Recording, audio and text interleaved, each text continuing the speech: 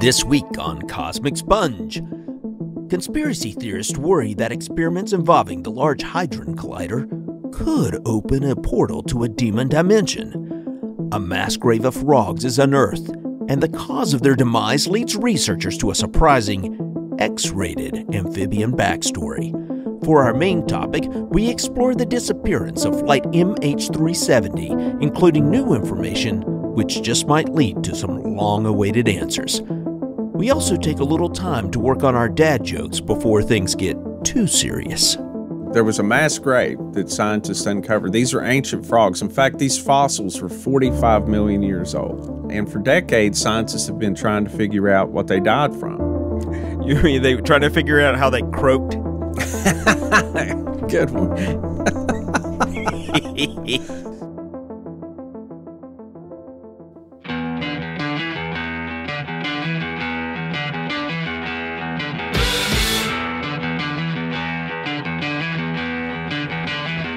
Welcome to Cosmic Sponge, the podcast where we discuss weird wonders in the world. I'm Stephen Hawk.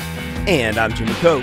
Tonight, we are going to do another installment of our segment, Mysterious Disappearances. And I'm not going to include the other part that Jimmy likes to say. We're just going to call it Mysterious Disappearances, okay? But let me tell you, this one did make me poop myself. Okay. We are looking into the mysterious disappearance of Malaysian Airlines flight MH370 that disappeared over the Indian Ocean 8 years ago. It's been in huge mystery. This plane seemingly disappeared into thin air. No searches have ever turned up this large Boeing 777 aircraft to this day. Before we get into that, Jimmy, what you been up to since our last episode? Well, I've been keeping my finger on the pulse of the internet. The internet has a pulse? It has a pulse, and it's erratic. And I was listening, and I was looking for something really cool to share with our listeners tonight, and I think I found it. I found a group I like to refer to as the lowest common denominator, and it's a group who have this crazy conspiracy that the CERN, Large Hadron Collider, CERN. I didn't know what CERN stood for. Do you know what that stands for? CERN? Yeah. I've read it, but I don't remember exactly. I looked it up. It's based on French because, I mean, it's a large group of nations that have come together. But, of course, the French are the ones who get to name it because I imagine they probably fund a large portion of it. Well, let's see. It's partially on Swiss soil and French soil, correct? Yes. Because it's huge. It actually goes over the border of both countries. Yeah, it's large. That's why they call it Large Hadron Collider, I imagine. Right. Conseil Europa pour la recherche nucléaire, which stands for either somebody stole my Butterfinger or Big Ass Collider. Or Big Ass European Council for Nuclear Research. Well, the fear from this lowest common denominator group is that it's going to open a portal to a demon dimension. Okay. Where we get attacked to the chorus of last year's losers from the show North Korea Got Talent, coming from probably a karaoke bar singing the nation's latest hit. Something like, I'm hungry. Does anybody have a sandwich? So that's the big fear coming out of this group, and they're really worried about it to the point that they are having mock protest online. I wouldn't even call them real protests because I don't know how you do an online protest. Well, a mock protest would be a fake protest, right? Yeah, I got to believe it's a fake protest because it's probably just one guy in his basement trying to find something to do on a Saturday night. You can't tell how many people were at this protest. Anyway, they're worried that, they'll get a couple particles going up close to the speed of light, they'll collide, and bam, portal open. And I don't know really how that works. They really don't explain how it works. I have to say, after reading this article, I never thought about it before, but now I'm a little worried as well. I mean, well, that gigantic super collider is this massive experiment. Mm-hmm. I've heard other people be concerned that somehow they're going to open up a black hole and it'll swallow up the Earth. Here's the dimension going to let demons out, or any number of B-movie science fiction plots you can think of experimenting. Yeah, that's why we should teach physics in school. Right. Everybody should take a little physics. Yeah. But then again, we wouldn't have these great screenplays of all these B horror films if we... Yeah, that's right. That's right. So I saw an article published September 12th, 2022 on the Big Think website. The headline is, Ancient Frogs in Mass Grave Died from Too Much Sex. Say what? Died from too much sex. There was a mass grave that scientists uncovered. These are ancient frogs. In fact, these fossils were 45 million years old. Well, how can they decide? Were they dehydrated? Hundreds of frog fossils were found in a mass grave of 45 million year old swampy coastlines in Gisseltals. These fossils have been around for a little while, and for decades, scientists have been trying to figure out what they died from. You mean they were trying to figure out how they croaked? Good one. So there were a few theories out there. Like one was, just as you had said, maybe they were all in a pond, it dried up. That's possible. Some kind of environmental disturbance, something like that, could have caused all these frogs to die quickly. Or they said that oxygen levels could have decreased rapidly in the pond, which would have caused the frogs to die. But then they did a little more research. They realized that these Geisel frogs were actually toads. Frogs live in the water all the time, and toads generally have a land-based lifestyle, right? And the only time they return to the water is to mate and to have their little tadpoles and everything, right? Mm-hmm. The article says sex can be a death trap for modern toad and frog species. Individuals are regularly overcome by exhaustion and drown. Female frogs and toads are at higher risk of drowning as they are often submerged underwater by one or more males. Even today, mass toad graves are found on migration routes and near or in mating ponds. This was likely to be the same situation for these specimens. Baby, let's head back to shore where I keep my stereo. Let's not go into the deep water tonight. Bow chicky wow wow. Stay close to land. Put this life vest on before we get to the nasty. This fossil collection's in Germany. They said it was closed for decades, but recently reopened to the public. It has over 50,000 fossils from a former coal mine in Gistel. Okay, where is this Gistel? Germany, you said? Yeah.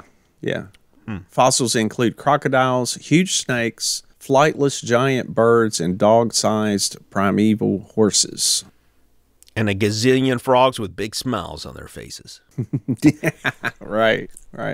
Well, all right. Let's move on to tonight's main topic. But before we do, I'd like to remind everyone to please rate and review the podcast. It helps other people find the show. Look for us on Instagram, where Jimmy displays his warped sense of humor. It's not warped. It's a pretty straight-laced kind of humor.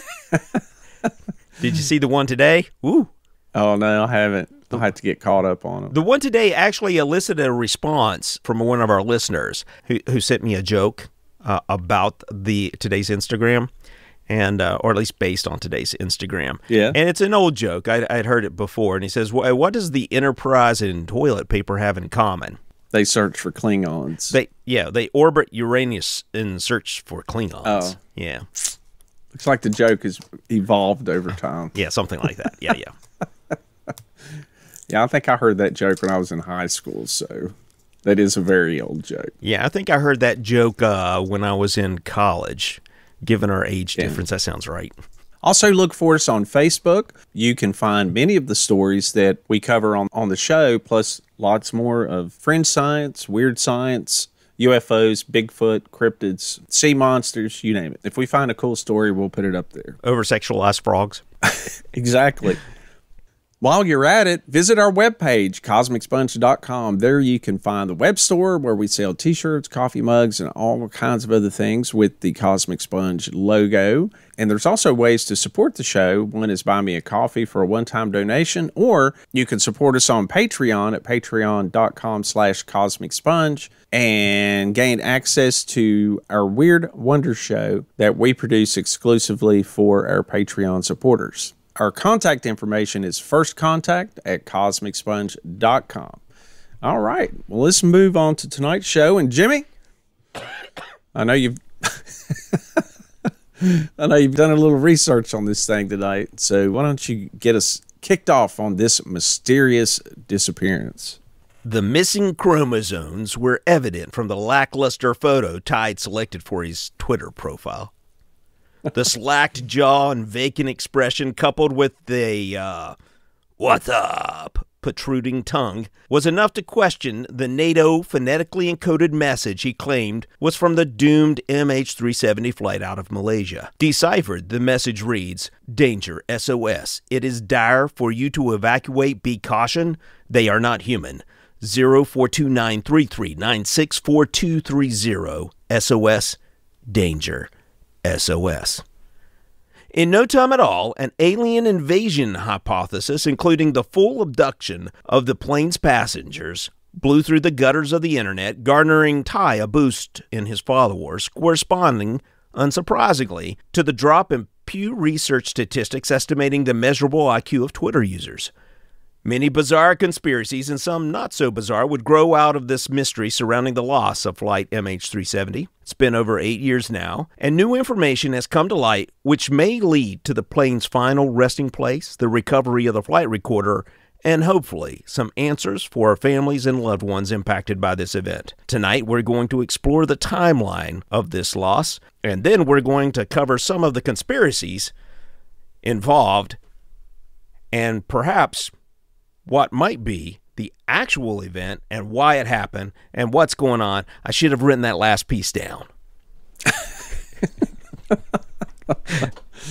Yeah, that's right. So we want to get started with this. And it's kind of strange. I mean, the circumstances of this disappearance, it's kind of bizarre of how it went so long without being discovered. But anyway, let's get into it. The disappearance of Malaysia Airlines passenger jet on March 8th, 2014, en route to Beijing from Kuala Lumpur. I believe that was, about a 6-hour flight? That sounds about right. 5 to 6 hour flight. So it had a lot of fuel on it. It was a Boeing 777. It had 227 passengers and 12 crew members on board, including the pilot and co-pilot. The Boeing 777 had an excellent safety record. It was the 40th aircraft to come off the assembly line and had no issues. Also, the maintenance on the aircraft, to check it out, they have to do regular maintenance on these things, had been conducted on February 23rd, so just a couple of weeks before this disappearance occurred.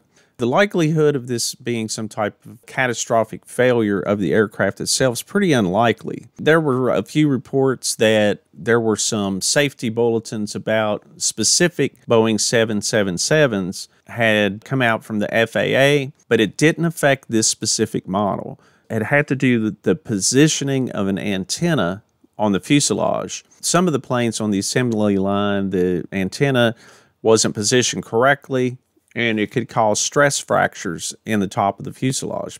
This model was not affected by that, so there's no reason to believe that there was any kind of mechanical failures.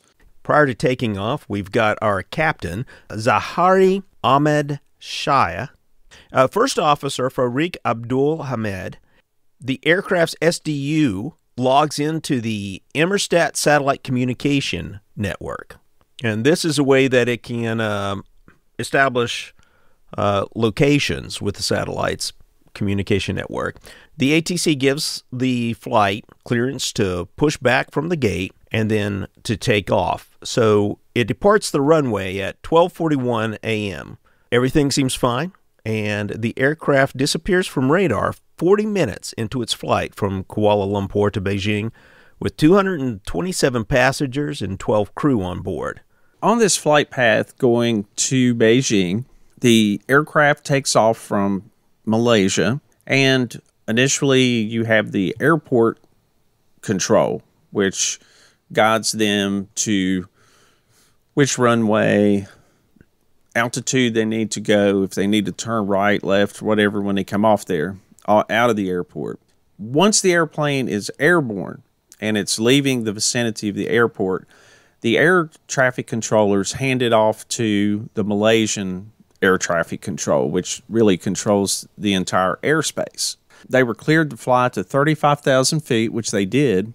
about 40 minutes into the flight of what should have been the 6-hour flight to Beijing, as they're transitioning from Malaysian airspace to Vietnamese airspace, the captain communicates with air traffic control, Malaysian air traffic control, and essentially says, we're transitioning, good night, something like that, very casual, no problem there.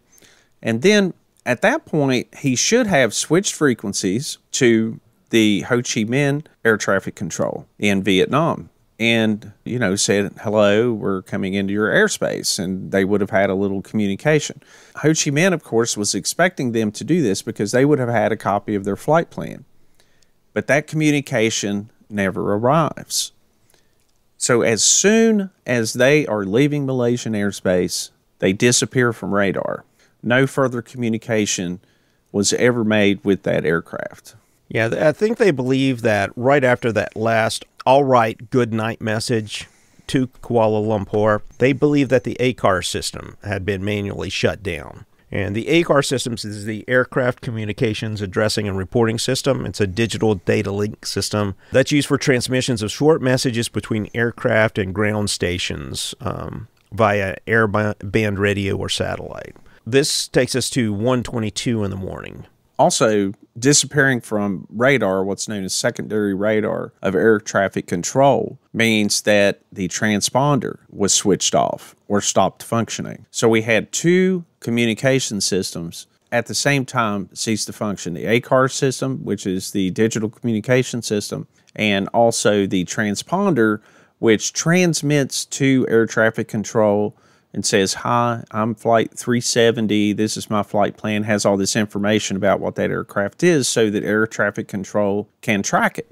From 1:22, when they believe that the ACAR system was shut down, this is the time where they were supposed to contact Ho Chi Minh ACC and establish a rapport with them, let them know that they were flying over their airspace, and that would allow them to keep in touch with the ground as they traverse that leg of the journey. It's about at 1:39 when Ho Chi Minh contacts Kuala Lumpur to inquire about Flight 370, saying that a verbal contact hadn't been established with the flight, and it had disappeared from the radar screens near waypoint BITOD. Now, this took about 20 minutes. Yeah. Very short. It should have took about 5 minutes when they didn't make their scheduled call. So there's a bit of controversy there that it took so long for them to reach out and try to contact the aircraft and also reach out to Kuala Lumpur. I don't know the exact time, but I do know that the airline itself had a way to track the aircraft. And they had noticed that the aircraft had gone off course, I believe around 2:30 in the morning or something. And the airline themselves, tried to reach out to the aircraft to find out what was going on. And they have a sat phone. The calls went unanswered. Yes. And there were some confusing communications between Malaysian Airlines. I think Malaysian Airlines was trying to keep a lid on the situation and figure out where their pilot was, where their aircraft was. And, of course, air traffic control trying to figure out what happened to this aircraft. Yeah, and they're not relying just on ground-based sources to contact the plane. They're also trying to get aircraft-to-aircraft communications with other planes that are in the area with no luck. So it's about at 2:03 in the morning when Flight 370 is identified to be in Cambodian airspace. Now, that comes from the civilian radar of Ho Chi Minh Air Traffic Control. Correct. And then at 2:22, the last primary radar contact is made by the Malaysian military at 200 nautical miles northwest of Penang. And several hours pass. It's still like finally when it's established around 3:30 or something in the morning that they're over Cambodian or had been over Cambodian airspace, they finally dispatched search and rescue. But it still takes 2 or 3 hours. There was no Mayday signal. There was no distress from the airplane, but it had dropped off radar. And unfortunately, they chose to search where the plane had come off radar in the South China Sea. And of course, they searched there to begin with and found nothing.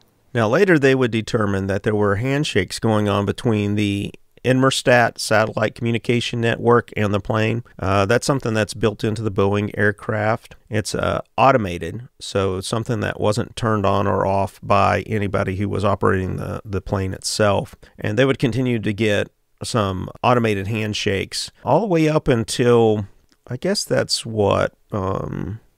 It was 8:19 in the morning was the last handshake. Yep. That they received. About once an hour, it would ping back and forth between this ComStat. I'm not even sure the pilot would have been aware that that system was even on there. It may have been a system that Boeing was using, but the problem with that data was it took a while to disseminate where that data came from. And the people with the ComSat, didn't it take something like a week for them to actually share this information with the search and rescue teams? Yes. Yeah.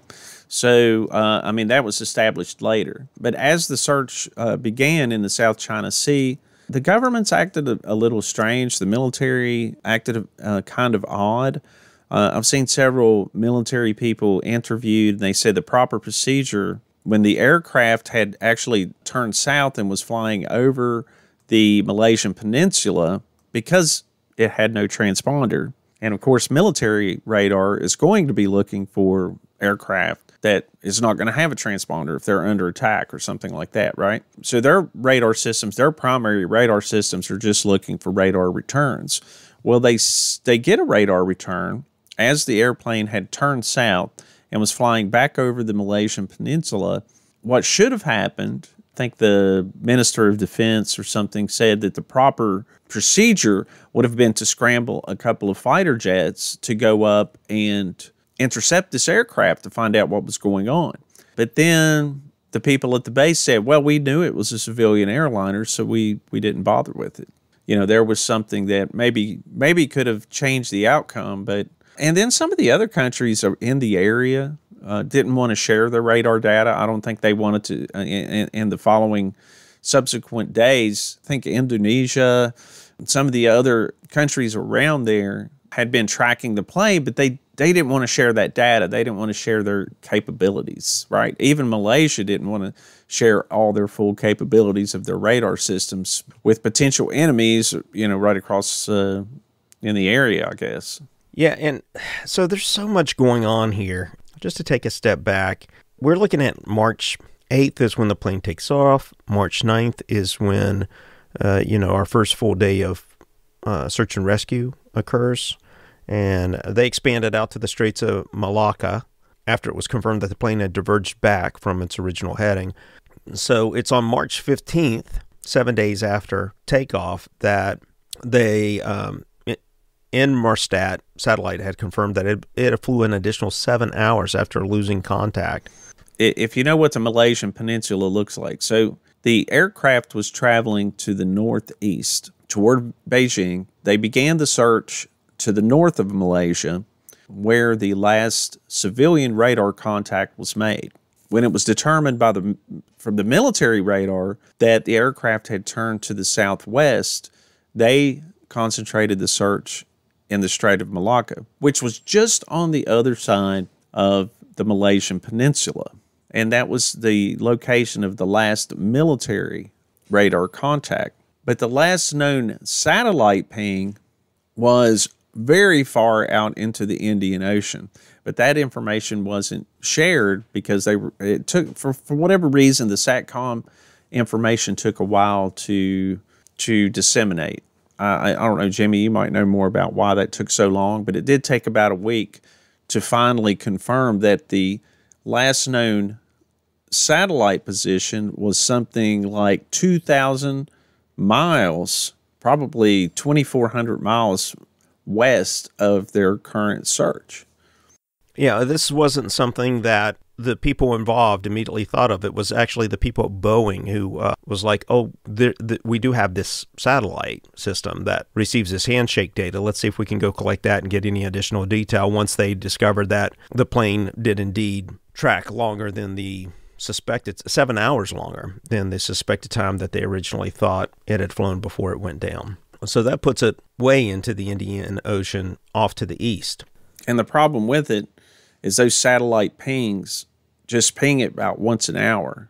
and you still don't know within that hour. I mean, they calculate how much fuel the aircraft would have had before it ran out of, and determine how long it could have flown. But even then, you're talking about hundreds and hundreds of square miles that the aircraft could have went down in the ocean. And you can't really fault the search and rescue so much because, they began their search. I mean, at first they're thinking it's just a plane crash, that there was some kind of catastrophic failure on the aircraft. So they searched at the last civilian contact. But then whenever they realized, wait a minute, the aircraft went south, they searched at the area of the last military radar contact. It wasn't until a week later it was determined the aircraft had flown very far out to sea in the Indian Ocean. Yeah, so we go all the way out to April 1st, and the Australian government gets involved and launches a joint agency coordinated center to carry out the search operation for MH370.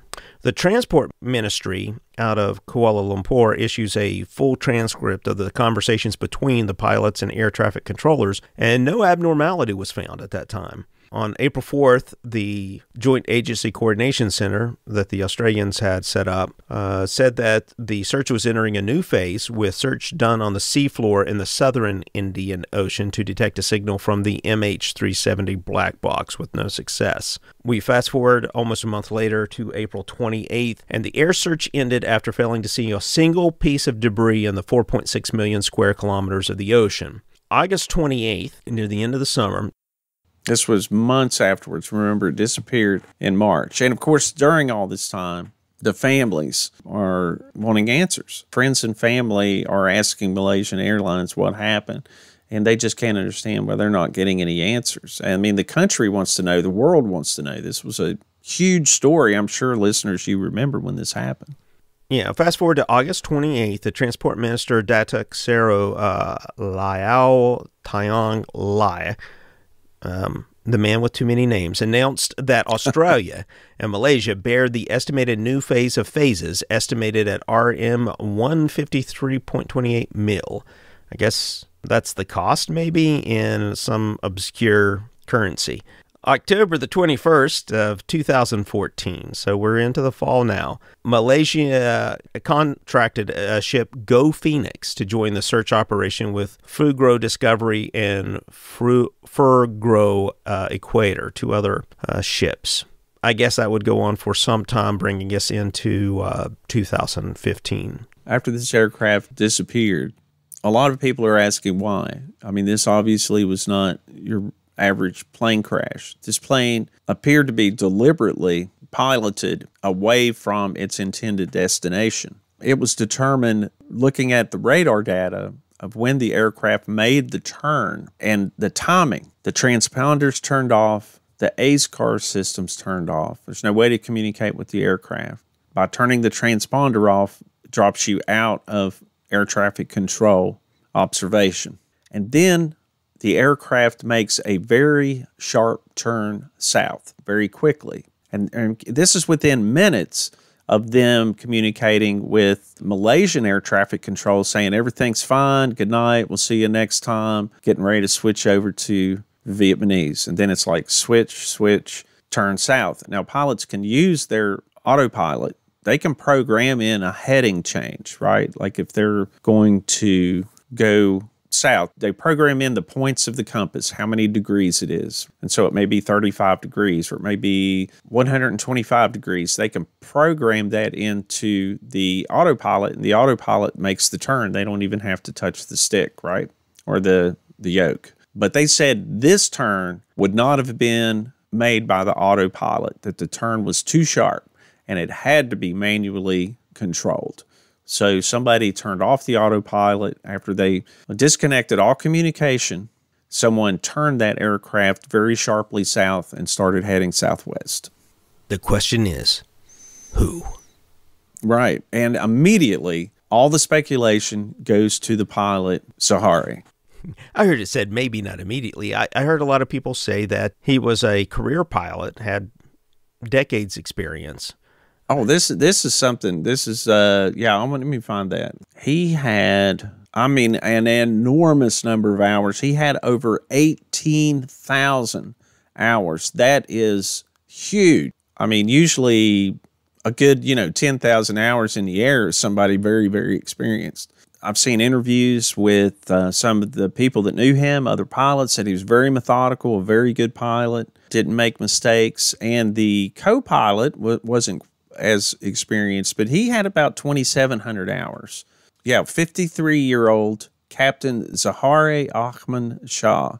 He joined Malaysian Airlines as a cadet in 1981. After training and receiving his commercial pilot's license, he became a second officer with the airline in 1983, was promoted to captain of Boeing 737 airliners in 1991, captain of Airbus A330-300 in 96, and a captain of the Boeing 777-200 in 1998. He had been a type rating instructor and a type rating examiner since 2007.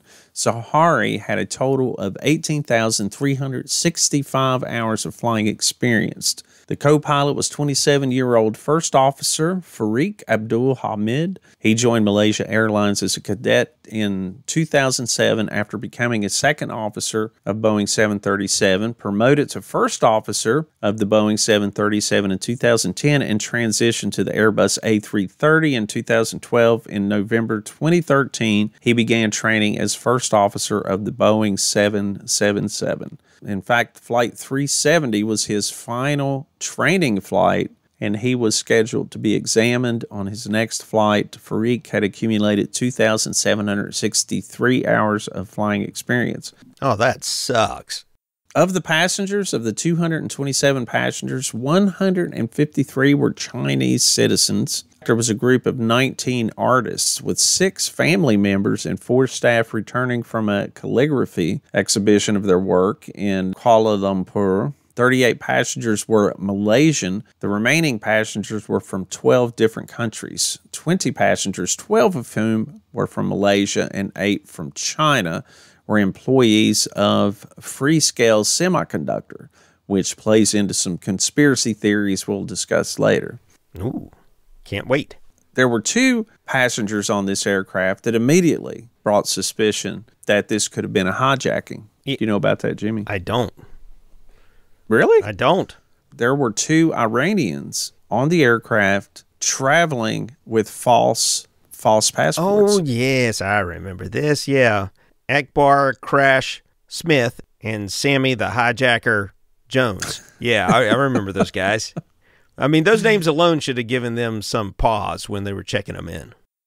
Right. Yeah, and then also, just to add even more mystery to this story, whenever their photographs were released to the public, some people started noticing that the pictures from the waist down were of the same person. They showed 2 pictures of these Iranian people or men that boarded the aircraft with false identity. And then when they showed the picture, people started noticing that the body, like the stance of the exactly the same legs, exactly the same shoes, the same color shoes. And then when you look at it very carefully, it's like, wait a minute. It's like one of the bodies is photoshopped on the same set of legs. And then when this is pointed out in the press, the officials say, well, we left the first, when we photocopied it, we left the first picture in there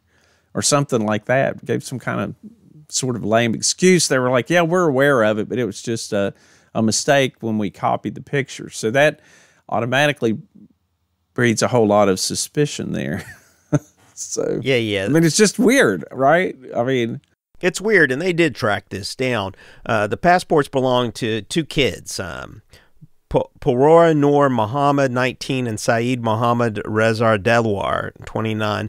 They were friends, and they were attempting to make their way to Germany on some fake Italian passports in an attempt to reunite with Noor Muhammad's mother, who was waiting for him there in Frankfurt. Yeah, it's unfortunate, but these are just two young men trying to get to Europe to make a better life for themselves. It's pretty well established that they were asylum seekers. They were trying to get out of Iran and start a new life somewhere else. But still, it's strange. You end up with the the whole conspiracy, or I mean, just you end up with a lot of suspicion about this because it was two Iranians, a country known to be kind of anti-West, funds terrorism and things like that. And then here's two undocumented or traveling under false passports on the plane that disappears.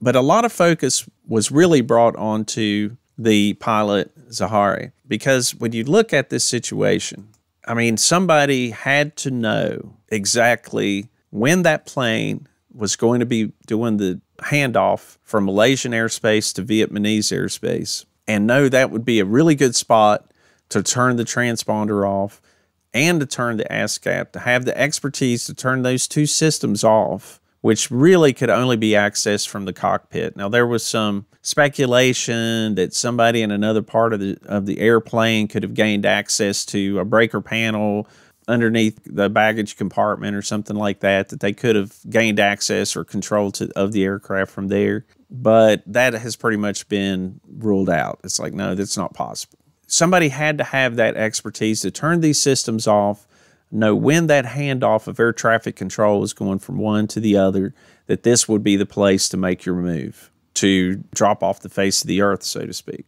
Yeah, so I was looking at this guy, right, this Captain Zawari. The first thing I read was, I find it hard to believe that Captain Zawari was the one who did this because he was a happy fellow, and he had been a pilot for many years, and he had hobbies. And then they looked into his hobbies, and his hobbies were running flight simulators out into the middle of the Indian Ocean until the plane goes out of fuel. And now, I don't know that's speculation that he flew the airplane out on his simulator. That's not speculation. They actually have the two laptops and the flight simulator they got from his apartment. Well, I would like to say there's a lot of pilots, though, that have flight simulators in their homes, that build flight simulators very similar to what he built. Yeah, with several computers. Take planes out into remote locations over open bodies of water until the fuel runs out. I don't know. Seems a little suspicious. But his system was down. I thought it had crashed. It wasn't even working for months before all this happened. That's what witnesses say that were close to him. Oh, really? Yeah. At first, his family didn't want to speak. And in fact, his wife still didn't. But then his brother-in-law, the brother of Zahari's wife, was interviewed. I saw the interview. There was speculation that Zahari had a mistress or a girlfriend, and somehow this thing was to make him disappear so that he could somehow be reunited with his girlfriend. The brother-in-law's like, well, that's okay. It's allowed. We can have girlfriends if we want, as long as you take care of your wife. It's like, okay. And I mean, he seemed to not think, he said, I don't know if he had a girlfriend or not. I don't think so. But if he did, so what? As long as you take care of your wife, it's okay. And there was some controversy surrounding the wife because she had moved out of the house, or so it was said. And then there was speculation that there were marital problems. Her brother said that was something she always did when her husband was going to be flying for a long time. She would leave the house, and they had one small child, I think, and usually come over and stay with him or stay with another family member just so they wouldn't be in this big house all by themselves while he's flying for, a week or two. While her husband's out flying, she didn't want to be in the house all by herself. And they said that she done it all the time and that she hadn't just up and left, right? So that was false according to him.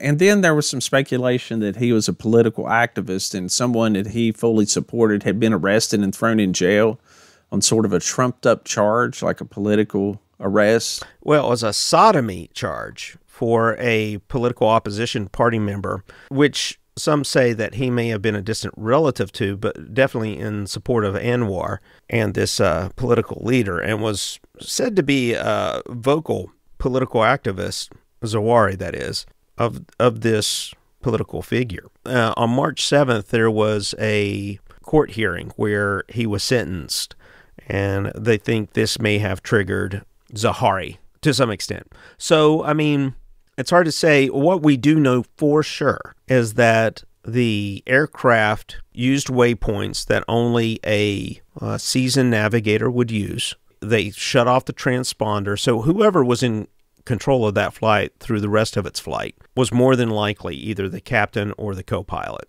It's likely that it was the pilot because he's the last one to make the communication. Right. And it would have been a relatively simple exercise to get the co-pilot out of the cockpit. I mean, modern airliners now only have a pilot and a co-pilot. They don't have flight engineers anymore. The new aircrafts are so highly automated now that just 2 men can handle all of the operations. And sadly, there have been other plane crashes that are known to have been suicides. So it's just not a isolated incident. I watched an air disaster show a couple of weeks ago where the investigators went through the whole thing. The plane had crashed, it nosed straight in. They put the whole thing together that, you know, it would have been so simple to get the co-pilot out of the cockpit. Just say, hey, there's a problem in the galley, go check it out. You know, just get them out. And now all the cockpits have locks on them, right? And pretty secure locks because of the 9/11 attacks. And then in that case, they said absolutely the pilot had to. They said the aircraft, even if it was pointed nose down, would not have went in at that angle. You know, they said this pilot, in that case, had to be holding the controls and controlling that aircraft to crash the way it did at that at that particular attitude. That an airplane left alone would not crash that way, in other words. Yeah, I fly a lot, so this is making me a little nervous. Yeah. So there's Zahara. His family seemed to think he had nothing to be suicidal about, so who knows? We'll maybe come back to him. So in late June of 2014, 3 months after the disappearance, they changed to a new phase. Officials called this new phase the underwater search. They had already tried a seafloor sonar survey and couldn't find anything. But they continued a refinement of the analysis of Flight 370 satellite communication, and they developed this 7th arc, which gave them a narrowed down search area. But it was still many miles long. And some of the equipment used in the underwater search is known to be the most effective when towed about 650 feet above the seafloor. The governments of Malaysia, China, and Australia made a joint commitment and thoroughly searched 120,000 square kilometers, or 46,000 square miles of the seafloor. This phase of the search, which began on the 6th of October in 2014, used 3 vessels equipped with towed deep-water vehicles that use side-scan radar and multi-beam echo sounders and video cameras to locate and identify aircraft debris. A 4th vessel participated in the search between January and May of 2015 using an AUV to search areas that could not be effectively searched using equipment of the other vessels. And then finally, a piece of debris was found on the island of Reunion. Yeah. In the western Indian Ocean. Yeah, a flaperon was discovered. What's a flaperon? It's like you have the flaps. When you it generates a lot of lift. The flaps when they're taking off or coming in for a landing, it can slow the aircraft, but it also creates a great deal of lift. There are these huge flaps that come down. It's on the flaperon's backside of the wing. Backside of the actual large wing, not like the elevator or the rudder in the back. Right. This is on the wing that creates lift. And you've probably seen it if you fly a lot. Yep. And they put those flaps down. When they put the gear down and put the flaps down, that way they can go relatively slow, and it creates a lot of lift, right? Right. But when you start going faster, it creates a ton of drag. Right, so it's designed for landing and takeoff. Essentially, it's it. A flaperon's like a little control above it. That's a little flap on the flap. They can kind of fine tune it in a way. Right, it comes in like 2 or 3 sections on the back side of the wing. Right. That are layered. Depends on the aircraft. Right. Yeah. Those larger ones, like this Boeing craft, has that larger piece, and I guess it has a serial number or something because they were able to say it was from Flight 370. That's right. So, and over the years, they had discovered, I think, 14 pieces of debris, and 2 have positively been identified as coming from MH Flight 370. However, the aircraft itself has never been found, and the crash site has never been located. The search was, I guess, the official search was called off in maybe 2016. But as late as 2018, there was a company, a Dutch-based and an American company called Ocean Infinity, offered to resume the search. In January of 2018, they announced that they were planning to resume the search in about a 9,700 square mile area. They would only accept payment if wreckage was found. And I guess they were pretty confident, but despite being out there until March of 2019, nothing was ever found. So that's pretty much the story. This aircraft has never been found. A little bit of positively identified debris has been found. However, I don't know the details of this, but I remember when that wing fragment was found, someone had tracked it down that a wing or a section of the wing, maybe the flaps, had been changed on that aircraft at some point. And that it's possible that was actually something that had been discarded in like a junkyard or something. And somebody pulled it up and placed it and planted it, you know, like it's a cover up, like, hey, we found it, so the plane must have crashed kind of thing. Oh, I remember hearing that. Yeah. I've seen those kind of claims. Yeah. I mean, the truth is everybody loved the mystery and they got their pet theory of what they think happened. The truth is nobody really knows what happened. I mean, most people suspect that the pilot was suicidal himself. The two Iranians that were on there, at first, everybody jumped on that. But then, it turned out they looked to be just like asylum seekers, right? They just wanted to leave Iran and start a new life somewhere else and had family in Europe and didn't seem to have any kind of ties to any terrorism or anything. And no group took responsibility for it. And generally, if you have a terrorist group that would do something like this, they would say, hey, that was us. So, you imperialist pigs, we took out your airplane, or whatever. Yeah, so I was looking around and I found this guy, Mr. Richard Godfrey. He's a retired aeronautical engineer who has spent countless hours and written several papers, peer-reviewed, on the missing flight. Him, coupled with several other researchers, using the information that was provided by the satellite pings and other radar data, as well as the debris field that showed up and currents of the ocean and the timeline there, believe they have pinpointed it to a 40-kilometer square area. And it looks like they're going to be sending another group of salvage experts out to check that area. Hopefully that's going to give us some answers. Now, there is a part of the retrieval system for a downed aircraft that is a, what is it called? It is a pinging device, an underwater locator beacon. Now, these underwater locator beacons only operate for a certain amount of time before the batteries go bad on those. Mm-hmm. They believe they may have gotten a couple of faint pings at a couple of points during the initial. Yeah, the Australian team did, and they never could. Yeah, they never could narrow it down. Right. So I guess that, coupled with all the other data they have, they feel fairly confident that they have a pretty good location. And Godfrey's work is pretty impressive and thorough, and he does have expertise in the area to a degree that people are taking him quite seriously. Now, the MH370 flight path report that Richard Godfrey put together provides the findings every 2 minutes during the entire flight of MH370 from the 7th of March, 2014 to the 8th of March. The analysis used the Global Detection and Tracking of Any Aircraft Anywhere software. And this extrapolates data where data is missing in between the points that are provided by the hard data from the satellite. And the analysis is pretty thorough.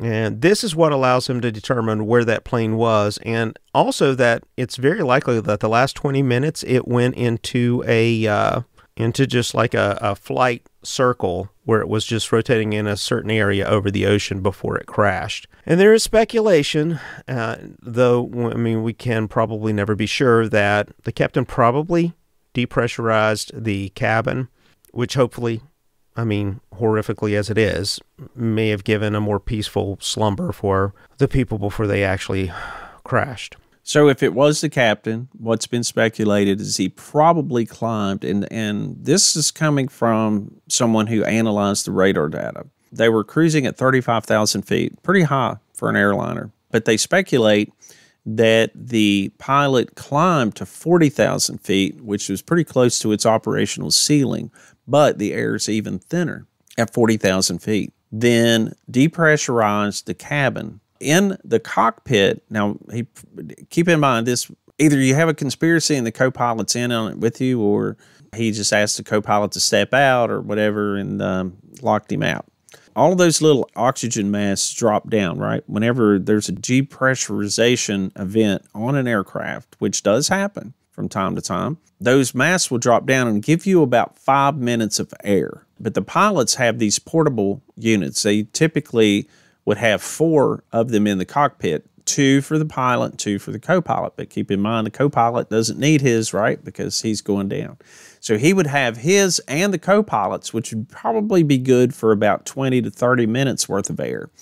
So climb to 40,000 feet. Everyone in the cabin within 10 minutes are gone because they're going to run out of oxygen. They're going to pass out. Everyone dies.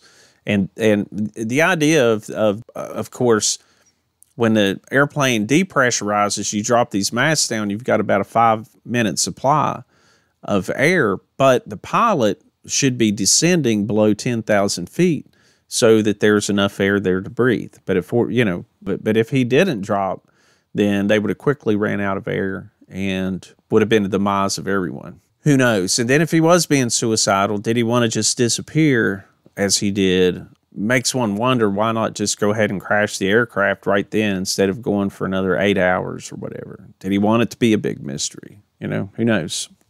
If that's indeed what happened. But it seems to be the likeliest scenario. Although there are some other theories. You want to get into those? Ian Higgins wrote a book about this, known as The Hunt for MH370. He proposes that Captain Zahari parachuted out of the plane to meet his secret lover waiting on a boat, and that he actually survived. Of course, no one else did. Higgins was apparently told that the pilot wanted to leave his wife, but feared it would be difficult because of his Muslim faith, and therefore designed an elaborate plan to escape his marriage. According to the theory, he took fake IDs to assume a new life, depressurized the aircraft to comatose and kill the passengers before jumping out at 3,000 feet and let the plane crash into the sea. So there's one idea. Another popular theory is that the cabin depressurized, but somehow nobody knew and it was an accident. Captain Zahari may have been on a break at the time with the co-pilot, who was much less experienced at the controls, perhaps became confused because of the lack of oxygen, is why the airplane turned, and then they all flew out to sea. And then it became a ghost plane because everyone died, but the aircraft's on like autopilot or something, right? Yeah. And then it's just flying out to sea like a ghost plane. Everyone's dead. Yeah. Problem with that theory, I think, is the transponder and the ASCAP system being turned off. Yeah. Here's a good one. Remote cyber hijacking. In his book, Beneath Another Sky, historian Norman Davies said technology designed to prevent another 9/11-style terror attack by allowing planes to be controlled remotely could have been exploited by cyber spooks. He suggests MH370, which was equipped with a Boeing Honeywell uninterruptible autopilot onboard computer, could have been hacked and then reprogrammed and flown to a secret location. Do they speculate as to where that secret location might be? The plane may have been carrying sensitive material or personnel to Beijing. There are reports that the cargo detailed in the manifest didn't add up. I don't know what it might have been carrying, but it may have been carrying something somebody didn't want to get to China. The plot thickens. So think about it. Of course, I think that's why he turned the ASCAP system off, because I think that's the system that is used to, if a plane is hijacked, like 911 style, I think they can take control of the aircraft remotely using the autopilot. I think there's fail-safes built into modern aircraft like that. Wow. But I think that system that he turned off is how it's done. Well, what about this one? American political commentator Rush Limbaugh claims that the plane may have been shot down. So, by whom? Well, that's the question, isn't it? Military forces from the past have done this before with various planes. In Nigel Cawthorn's book, Flight MH370, The Mystery, he alleged that after the jet was shot down during a U.S.-Thai Joint Strike Fighter training exercise, searchers intentionally were sent astray as part of a sophisticated cover-up. There was apparently some training exercises going down in the region where the plane disappeared, and there's some speculation that maybe they accidentally shot it down. Now, anybody who knows those training missions, they don't use live ammo when they're in the air. In 2018, a British video producer claimed to have spotted the aircraft's remains in Cambodia using images from Google Maps, which were dated for that year. Ian Wilson claimed to have found the remains deep in the Cambodian jungle, producing images that show what appears to be a plane about 70 meters long. The actual plane is officially measured at 63.7 meters long. Wilson told, measuring the Google sighting, you're looking at around 69 meters, but there looks to be a gap between the tail and the back of the plane. It's just slightly bigger, but there's a gap that would probably account for that. Wilson said that he planned to visit the jungle in order to prove his theory. And I don't have anything else on that, how that worked for him. Some people propose that there's an Asian Bermuda Triangle. You know, I think you had made that comment whenever we did our episode on the Bermuda Triangle, that actually the most dangerous place in the world is not the Bermuda Triangle, but the South China Sea. Yeah, that was one of the triangles around the world. There's one also up off the European coast. Yeah, there was one Malaysian minister that claimed that the area where MH370 vanished is on the exact opposite side of the globe to the Bermuda Triangle. This, of course, is untrue. It doesn't quite work out that way. Well, geography was never his strong subject. Right. So, you know what my favorite one is? Do you know who Don Lemon is? No, I don't think so. So he is a commentator on CNN. Is or was. I don't know if he's still on there. I don't watch CNN. But don't watch any of the major news networks. So Don Lemon says that MH370 may have been consumed by a black hole. Oh. He was criticized by the former U.S. Department of Transportation Inspector General Mary Schiavo, who, while appearing on CNN, said that a small black hole would suck our entire universe, so we know it's not that. Well, I mean, it wouldn't suck in the entire universe, but it'd definitely take out planet Earth. Sucked into a black hole, but then it didn't. The black hole didn't suck anything else out. I guess it blinked out of existence, maybe. I don't know how those things work. I'm not an astrophysicist. Not a science fiction writer? Yeah, I only read stuff. I mean, since no one's ever observed a black hole on Earth, I don't know about that theory. Yeah. Some people, back on your shot down thing, some people think North Korea may have shot it down because they were doing missiles and things. But then some people think it was hijacked and landed in North Korea. Never mind that North Korea is nowhere near the trajectory of where this airplane is known to be tracked. Now, here's an Australian man claimed that he had found the wreckage of MH370, another one, using Google Earth. Peter McMahon, a mechanical engineer and amateur crash investigator, spent years combing the Indian Ocean on Google Earth looking for the plane. According to McMahon, the wreckage of the flight, which he claimed was riddled with bullet holes, was located just a few miles south of Round Island in an area of the ocean that has not been searched by crews. He took his claims one step further. He also said that he believed the U.S. officials were refusing to search the area and were withholding information from the public. So, you know, of course, what's a good conspiracy theory without, you know, U.S. government cover-up? Yeah, talk about U.S. government cover-up. Conspiracy theorists have suggested that MH370 was either captured by the United States and then flown to the United States military base on the atoll of Diego Garcia in the British Indian Ocean Territory, or that the plane landed at the base directly after being instructed to travel there. Now, this made it all the way up to a White House daily briefing on the 18th of March, whereupon Press Secretary Jay Carney responded, I'll rule that one out. Moving on. Yeah, we do have a big naval base there. Yeah. Let's see. Another theory surrounds the death of a Malaysian diplomat who had spent years investigating the crash. In August of 2017, Zahid Raza, the honorary Malaysian consul in Madagascar, was shot dead in Madagascar's capital in an apparent assassination. Amateur U.S. flight investigator Blaine Gibson, who worked with Raza in tracking down debris from the plane, told that the diplomat appeared to have been specifically targeted and claimed that he has also received death threats.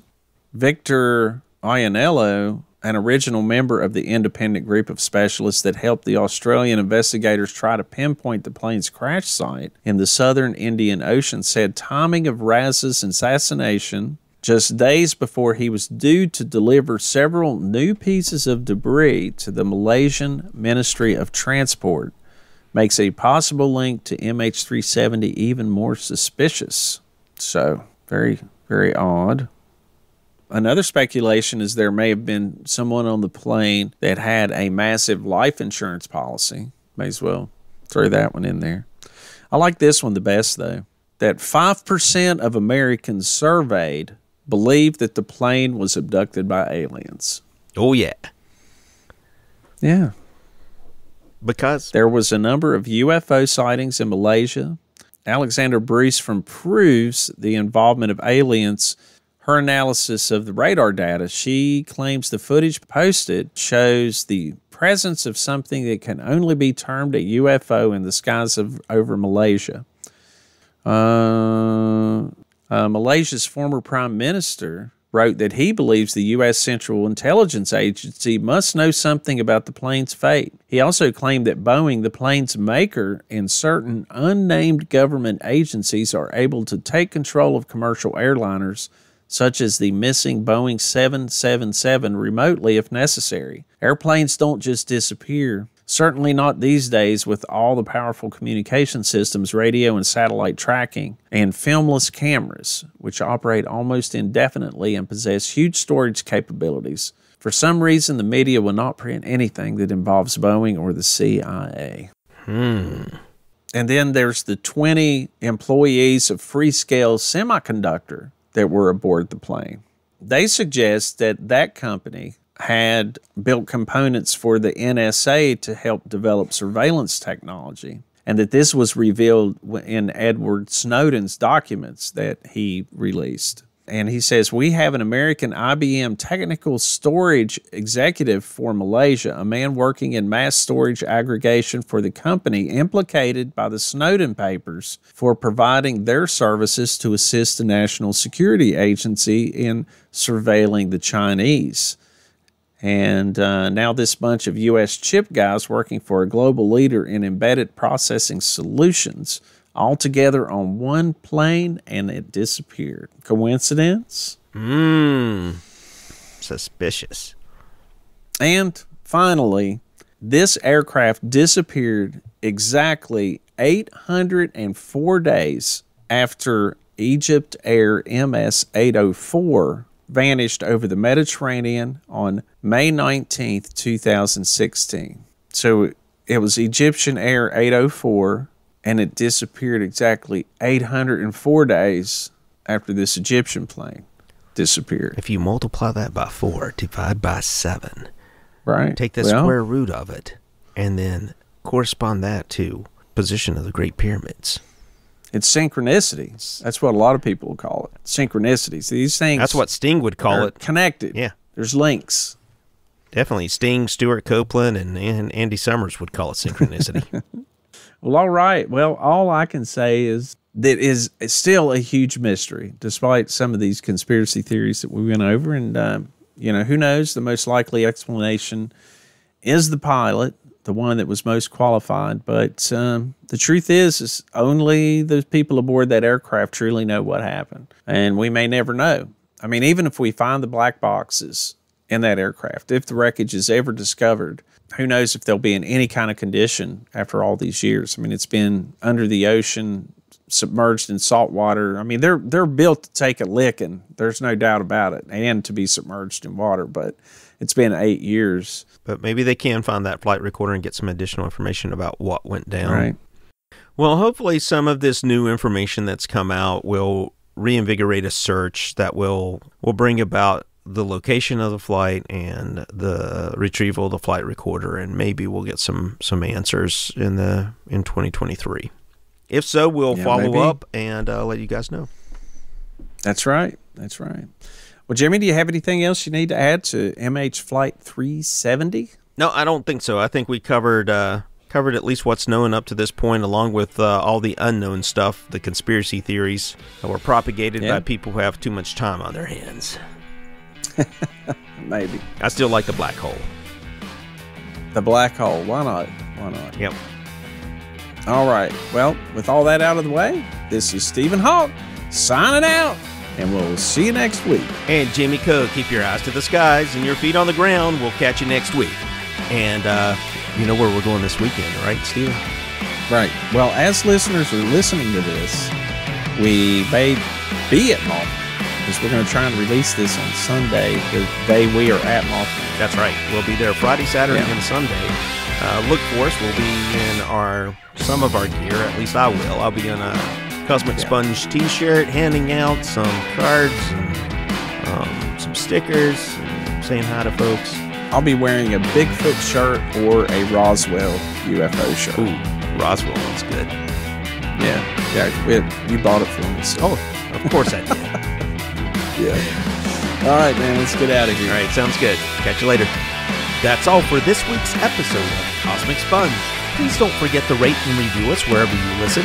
It helps others find the show. If you have any questions or have a story you'd like to share, you can contact us using our email account at firstcontact@cosmicsponge.com. If you'd like to support the show, consider becoming a Patreon at patreon.com/cosmicsponge, where you get access to exclusive content, including our Weird Wonders news and stories released every week. To explore everything Cosmic Sponge has to offer, including other ways to support the show, head on over to our website at www.cosmicsponge.com.